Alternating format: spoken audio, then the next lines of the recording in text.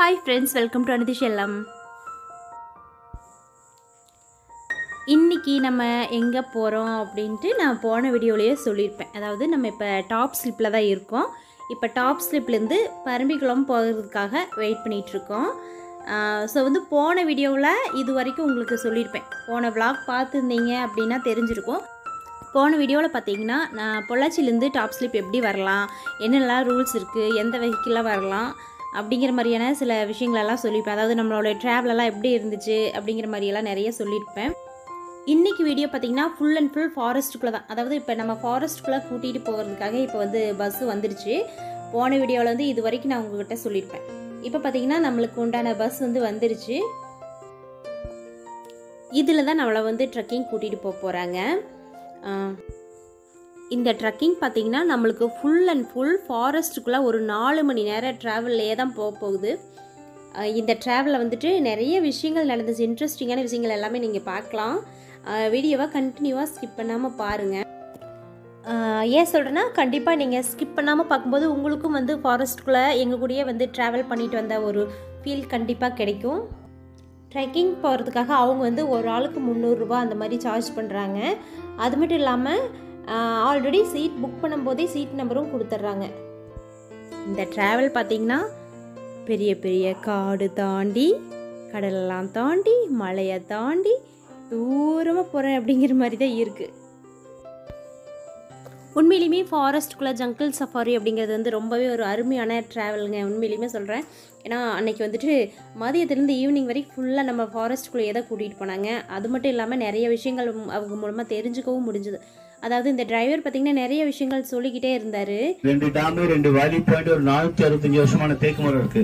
குழந்தைகள்லாம் பத்திரமா பிடிக்கணும். ஏதாவது டக்குனு ஏதாவது அன்மிஸ் கிராஸ் ஆச்சுன்னா சடன் பிரேக் போடுவோம். அதான் குழந்தைகளை பார்க்கணும்னு சொல்றது. ஆனால் பக்கத்தில் ஹாஸ்பிட்டல் கிடையாது. புரியுதுங்களா? கீழே போடக்கூடாது. ஓகே, புரிஞ்சுதா? டிரைவர் பார்த்தீங்கன்னா என்னென்னலாம் பண்ணலாம், என்ன பண்ணக்கூடாது அப்படிங்கிறது தெளிவாக சொல்லிக்கிட்டே வந்துட்டு இருந்தார். அப்படி போய்கிட்டே இருக்கும் போதே சடனாக வந்து இந்த சீன் வந்து நம்மளுக்கு கிடைச்சிருக்கு.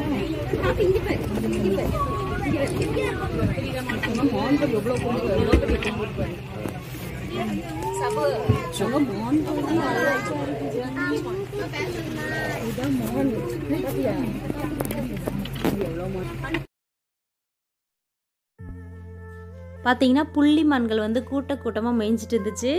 பார்க்குறக்கே வந்து ஒரு ரம்மியமான காட்சி அப்படின்னு சொல்லலாம். அதாவது நம்ம ஜூலெலாம் போய் பார்த்தோம் அப்படின்னா அவங்க வந்து அடைச்சி வச்சுட்டு அதுக்கு ஃபுட்டு வந்து அவங்க கொடுப்பாங்க. ஆனால் இங்கே பார்த்தீங்கன்னா அதோட இருப்பிடத்துக்கு தான் நம்ம வந்திருக்கோம். ஸோ வந்து எந்த விதத்துலேயும் அதை டிஸ்டர்ப் பண்ணாமல் வந்து பார்த்துக்கணும். பார்த்தீங்கன்னா அவ்வளோ அழகாக வந்து ஃப்ரீயாக மேய்ஞ்சிட்ருக்கு. நாங்கள் ட்ரெக்கிங் போன டைம் பார்த்திங்கன்னா கரெக்டாக மதியம் 12:30 இருக்கும் நாங்கள் ஃபாரஸ்ட்டுக்குள்ளே போகும்போது. ஸோ வந்து மதிய டைமில் வந்து அனிமல்ஸ் எல்லாம் அந்தளவுக்கு வராது அப்படிங்கிற மாதிரி தான் டிரைவர் சொன்னார். இருந்தாலும் எங்களுக்கும் வந்துட்டு அப்பப்போ கொஞ்சம் சீன்ஸ் எல்லாம் கிடச்சிச்சு. பட் ஈவினிங் ரிட்டன் வரும்போது இன்னும் அனிமல்ஸ் எல்லாம் பார்க்கலாம் அப்படிங்கிற மாதிரி சொன்னார். அது மட்டும் இல்லாமல் இந்த ஃபாரஸ்ட்டுக்குள்ளே பார்த்திங்கன்னா டேம் பார்க்கலாம். அதுவும் இல்லாமல் நிறைய வியூ பாயிண்ட்ஸ்லாம் இருக்குது. இந்த டிராவலை பார்த்தீங்கன்னா டிரைவர் சில இன்ஃபர்மேஷன்ஸ் எல்லாம் நம்மளுக்கு அப்பப்போ கொடுத்துக்கிட்டே இருக்காரு. நிறைய பேக்கேஜ் இருக்கு. ஜஸ்ட் இறங்கி ஃபோட்டோ எடுத்துக்கோ.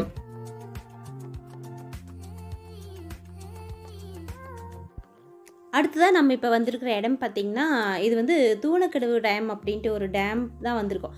இங்கேயும் பார்த்திங்கன்னா கொஞ்சம் ஒரு 10 நிமிஷம் வண்டி நிற்குது. நாம் வந்து அதுக்குள்ளே நம்ம ஃபோட்டோஸ் வீடியோஸ் எவ்வளோ எடுக்கணுமோ அந்த அளவுக்கு நம்ம எடுத்துக்கலாம். ஸோ வந்து அதுக்கு டைம் கொடுக்குறாங்க. பாருங்களேன், இந்த இடம்லாம் பார்க்குறதுக்கு எவ்வளோ ஒரு க்ரீனிஷாக எவ்வளோ ஒரு பியூட்டிஃபுல்லாக இருக்குது அப்படின்ட்டு. இந்த டேமை பற்றின ஃபுல் டீட்டெயில்ஸுமே வந்து பக்கத்துலேயே வந்து போர்டு வச்சுருக்காங்க. அது மட்டும் இல்லாமல் இங்கே வந்து ஃபோட்டோஸ் வீடியோஸ் இருக்கக்கூடாது அப்படிங்கிற மாதிரியும் வச்சுருக்காங்க. பட் வந்துட்டு அதெல்லாம் டிரைவர் வந்து ஓகே எடுத்துக்கலாம் அப்படிங்கிற மாதிரி தான் சொன்னாங்க. ஸோ வந்து எல்லாருமே வந்து ஃபோட்டோஸ் வீடியோஸ் நிறைய கவர் பண்ணோம்.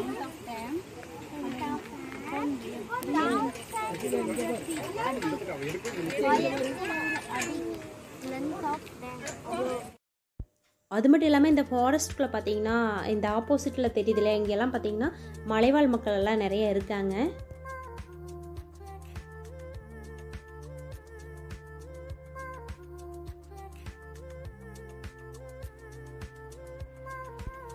ஸோ அவ்வளோதாங்க. இப்போ வந்து இந்த பிளேஸ் பார்த்தாச்சு. ஆல்ரெடி பாதி பேர் போய் பஸ்ஸில் ஏறிட்டாங்க.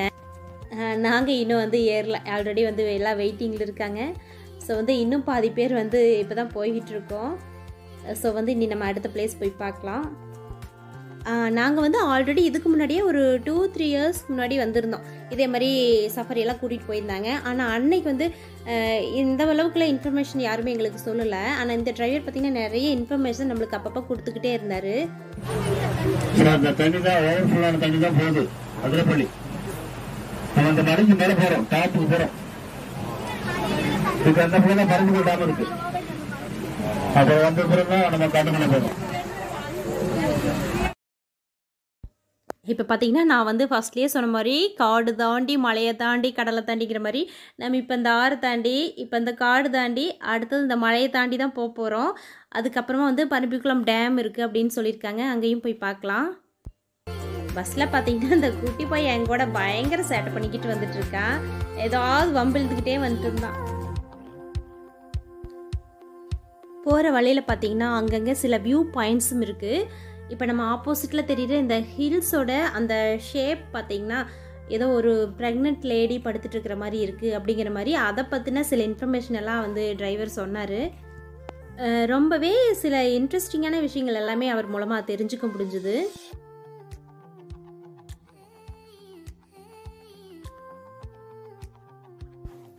அடுத்ததாக இப்போ எங்கே வந்திருக்கிறோம் அப்படின்னு பார்த்தீங்கன்னா இப்போ வந்து பரம்பிக்குளம் டேம் தான் வந்திருக்கோம்.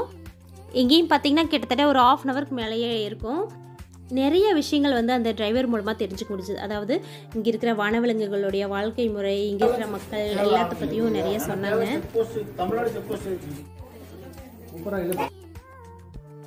இதுக்கப்புறமா இந்த டேம் போயிட்டு நம்ம ரிட்டர்ன் வர வழியில் இந்த மாதிரி கடைகளெல்லாம் ஒரு இடத்துல இருக்குது. இங்கே மட்டும்தான் நம்ம ஏதாவது வாங்கணும், ஏதாவது சாப்பிடணுன்னா இந்த ஒரு பிளேஸ் தான் இருக்குது. ஸோ வந்து இங்கே வந்து நம்ம கொஞ்சம் ரிலாக்ஸ் பண்ணிக்கிட்டு அப்புறம் போகலாம். இங்கே பார்த்திங்கன்னா உள்ளெல்லாம் நம்ம எந்த ஃபுட்டும் கொண்டு வரக்கூடாது அப்படிங்கனால இங்கே என்ன கிடைக்குதோ அதை வாங்கி சாப்பிட்டுக்க வேண்டியது தான். நான் வந்து சிப்ஸ் பாக்கெட் மட்டும் ஒன்று வாங்கி அப்படியே குறிச்சிக்கிட்டு இருந்தேன்.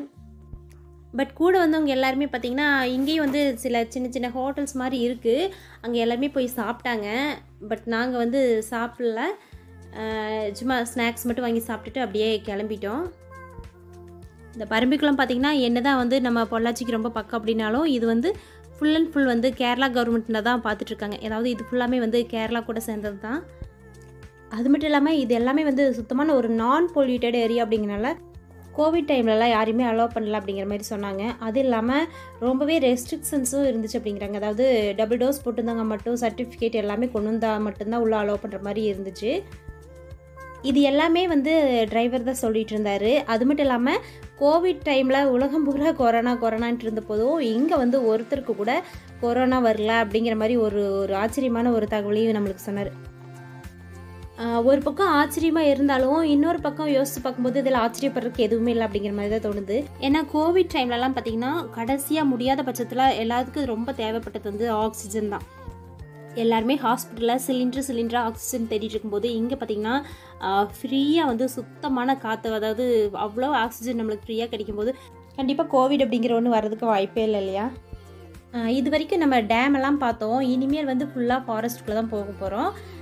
இப்போ பார்த்திங்கன்னா நம்ம ஃபாரஸ்ட்டுக்குள்ளே போயிட்டுருக்கும்போதே கூடயே பார்த்திங்கன்னா பக்கத்தில் ஒரு ஓடை ஒன்று போயிட்டுருக்கு. நம்ம அந்த ஓடை கூடயே தான் நம்மளும் ட்ராவல் பண்ணிகிட்ருக்கோம். இந்த சீனெல்லாம் பார்த்து ரசிக்கிறதோடு சரி, கீழே இறங்கணும் அப்படின்னு கூட நினைக்க முடியல. ஏன்னா நாங்கள் இதையா பார்த்துக்கிட்டே போயிட்டுருக்கும்போதே சடனாக வந்து அந்த சீன் நம்மளுக்கு கிடச்சிச்சு. அது வந்து டிரைவர் அதை பற்றின சில இன்ஃபர்மேஷன்லாம் சொல்லிக்கிட்டு இருந்தார். ஆனால் வீடியோவில் சரியாக கேப்சர் ஆகுதா இல்லையான்னு தெரியல. அவரோட வீடியோ அது ஓப்பனில் தான் இருக்கும் எல்லாமே. ஏன்னா அதெல்லாம் புளியெல்லாம் பிடிக்குமா சொல்லிட்டு இந்த மாதிரி ஓப்பனில் இருக்கும். அங்கே தண்ணி இருக்குது, குளமாட்டம் நாங்கள் குளிச்சு வச்சுருக்கோம் நடுவில். அங்கே வந்து ரெஸ்ட் எடுக்கும். உள்ள தூரமாக பார்த்தீங்கன்னா காட்டெருமையெல்லாம் நிறையா கூட்டமாக மேய்ஞ்சிட்டு இருந்துச்சு. அது வந்து சரியாக வீடியோவில் கேப்சர் ஆகலை. அடுத்துதான் நல்லா ஒரு சுற்றியும் ஃபுல் அண்ட் ஃபுல் காடு தான். காட்டுக்கு நடுவில் போய் கரெக்டாக வந்து பஸ்ஸை நிறுத்தினார். இறங்கி போய் பார்க்கும்போது தான் தெரிஞ்சது ஒரு பெரிய சைஸில் வந்து தேக்கு மரம் இங்கே இருந்துச்சு. கிட்டத்தட்ட ஒரு 470 வருஷம் பழமையான தேக்கு மரம் தான் இது. இது வந்து கன்னிமரா ட்ரீ அப்படிங்கிற மாதிரி நேம் சொல்கிறாங்க. இந்த மரம் பார்த்திங்கன்னா வீடியோவில் பார்க்குறதுக்கு அந்த அளவுக்கு உங்களுக்கு பெருசாக தெரியல. இருந்தாலும் நேரில் பார்க்கும்போது கிட்டத்தட்ட ஒரு 6-7 பேர் கை சேர்த்து நின்று அப்படின்னா தான் அந்த மரத்தை சுற்றியும் வந்து கவர் பண்ண முடியும். அந்த மாதிரி ஒரு பெரிய சைஸான ட்ரீ தான் இது. இந்த மரத்தோட ஃபுல் சைஸ் வந்து ஃபோட்டோவுக்கு கண்டிப்பாக கவர் ஆகவே இல்லை. ஏன்னா ரொம்ப தூரம் போய் நின்று எடுத்தால் மட்டும்தான் கவர் பண்ண முடியும். ஏன்னா மரமும் பார்த்திங்கன்னா ரொம்ப ஹைட் ஜாஸ்தி.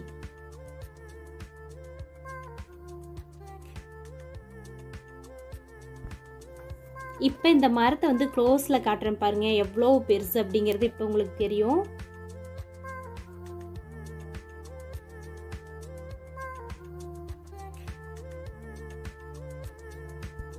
பார்த்தீங்கன்னா வேர்ல்ட்ஸ் லார்ஜஸ்ட் ட்ரீயே வந்து இதுதான் அப்படிங்கிற மாதிரி போர்டு வச்சுருக்காங்க.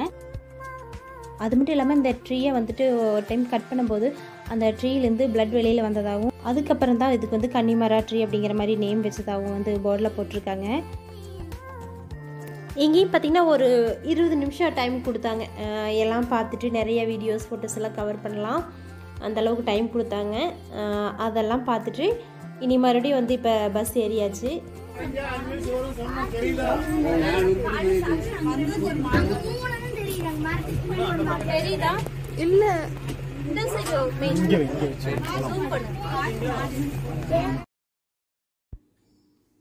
பார்த்திங்கன்னா வர வழியில் காட்டெருமைகள்லாம் ஃபுல்லாக ஃபாரஸ்ட்டுக்குள்ளே அப்படியே மேய்ஞ்சிக்கிட்டு இருக்கு. பட் நம்ம எல்லாருமே இது காட்டெருமை அப்படின்னு தான் நினச்சிட்ருக்குறோம். ஆனால் பார்த்திங்கன்னா இது காட்டெருமை கிடையாது, காட்டு மாடு அப்படிங்கிற மாதிரி தகவல் வந்து டிரைவர் தான் சொன்னார். நம்ம அங்கேருந்து அப்படியே கொஞ்சம் தூரம் அப்படியே கிளம்பி போயிட்டுருக்கும் போது பார்த்திங்கன்னா சடனாக வந்து இன்னொரு மான் கூட்டம் வந்து மேய்ஞ்சிக்கிட்டு இருந்துச்சு. நம்ம வர்ற வழிக்கு பக்கமே மேய்ஞ்சிட்டு இருந்துச்சு அப்படிங்கனால சடனாக வந்து பஸ்ஸை நிறுத்தவும் எல்லாம் வந்து காட்டுக்குள்ளே ஓடிடுச்சு பயந்துட்டு. இந்த மாதிரி ட்ரீ ஹவுஸ் எல்லாம் இங்கே நிறையா பார்க்கலாம். அதாவது பரம்பிக்குளம் வந்துட்டோம் அப்படின்னா இந்த மாதிரி டாப் ஸ்லிப் பரம்பிக்குளத்தில் தான் இந்த மாதிரி ட்ரீ ஹவுசஸ் எல்லாம் நிறையா இருக்கும். நம்ம வந்து 12:30க்கு பஸ் ஏறணும். இப்போ வந்து ஈவினிங் 4 o'clock மேலேயே ஆயிடுச்சு. இப்போ பார்த்திங்கன்னா ஒரு சைடு ஃபுல்லாக ஃபாரஸ்ட்டு, இன்னொரு சைடு பார்த்திங்கன்னா ஃபுல்லாக வந்து இந்த ஆறு பார்க்குறக்கே ரம்மியமான ஒரு காட்சி அப்படின்னு சொல்லலாம். ஸோ நம்மளுடைய ஜங்கிள் சஃபாரி இதோட முடியுது. கரெக்டாக ஒரு 4:30க்கு நாங்கள் எங்கே ஏறினோமோ அதே இடத்துல வந்து இப்போ இறங்கிட்டோம். இறங்குறதுக்கு முன்னாடி பார்த்திங்கன்னா குரங்கு ஏறுறதுக்கே விடாத அளவுக்கு அந்தளவுக்கு அட்டகாசம் பண்ணிக்கிட்டு இருக்கு. ஆல்ரெடி டிரைவர் சொன்னார் இறங்குறதுக்கு முன்னாடி விண்டோஸ் எல்லாம் க்ளோஸ் பண்ணிக்கங்க அப்படின்ட்டு. அதுக்குள்ளேயே பார்த்திங்கன்னா குரங்கு ஃபுல்லாக ஏற ஆரம்பிச்சிருச்சு. யாரையுமே இறங்குறதுக்கு விடாமல் அவ்வளோ ரவுஸ் பண்ணிக்கிட்டு இருக்கு. இப்போ பார்த்திங்கன்னா இதுதான் வந்து ஃபைனல் ட்ரிப். இதுக்கு மேலே பார்த்திங்கன்னா இங்கே ஸ்டே பண்ணுறவங்கள மட்டும்தான் வந்து உள்ளே கூட்டிகிட்டு போவாங்க. இப்போ பஸ்ஸு கிளம்பிடுச்சு. ஏறு ஏறு ஏறு ஏறு க்ளோஸ் பண்ணிக்க. நம்ம இப்போ திரும்பவும் வந்து டாப் ஸ்லிப் தான் போயிட்டுருக்கோம். இங்கே பார்த்திங்கன்னா ஈவினிங் டைம் ஆயிடுச்சு அப்படிங்கிறனால அனிமல்ஸ் எல்லாம் வந்து வெளியில் வர ஆரம்பிச்சிருச்சு. போகிற வழி ஃபுல்லாக வந்துட்டு நம்ம நிறைய மான் கூட்டங்கள் இந்த மாதிரி காட்டெருமை இதையெல்லாம் நிறைய பார்க்கலாம். அதுலேயும் பார்த்திங்கன்னா இந்த மான் கூட்டம் வந்து ரொம்ப கிட்ட, அதாவது நம்ம காருக்கு ரொம்ப பக்கமே வெஞ்சிட்டு ரோட்டோரமாக. நாங்கள் சைலண்ட்டாக இருந்தோம் அப்படின்னா அது பக்கத்துலேயே இருக்கும், கொஞ்சம் சவுண்ட் விட்டோம்னா ஓடிடும். ஸோ வந்து சைலண்ட்டாக தான் பார்த்துட்டு இருந்தோம். அவ்வளோ ஒரு அழகாக இருக்குது பார்க்குறதுக்கு. எவ்வளோ நேரம் பார்த்தாலும் சலிக்காத சீன்ஸ் தான். இருந்தாலும் நம்ம கிளம்பணும் அப்படிங்கிறதுக்காக அப்படியே அங்கேருந்து கிளம்பிட்டோம்.